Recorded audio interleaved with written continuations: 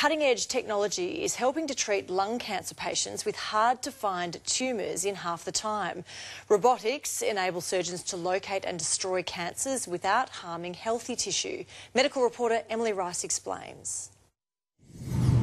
This is cancer patient Rosemary just days after having major surgery to remove a tumour deep in her lungs. Well, there's no real pain. I'm free to do what I like.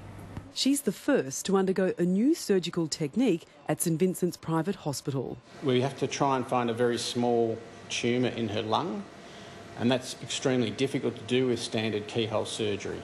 So, thoracic surgeon Gavin Wright is using the latest technology in his search and destroy mission. Part 1 is finding the tumour.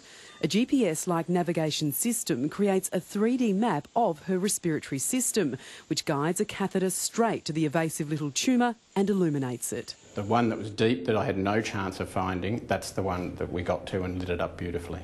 Part 2 is eradicating the cancerous growth. Once the lesion is located, the operating team brings in the big guns, a surgical robot to eradicate the tumour. And then I can actually just take out the offending piece of lung and leave the healthy lung behind.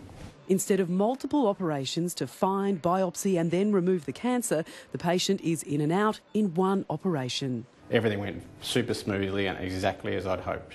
Around 12,000 Australians are diagnosed with lung cancer every year, and this technology has the potential to assist in their battle against the condition. Well, Rosemary is fantastic. She doesn't look like someone who's had major lung surgery. Oh, yes, for sure.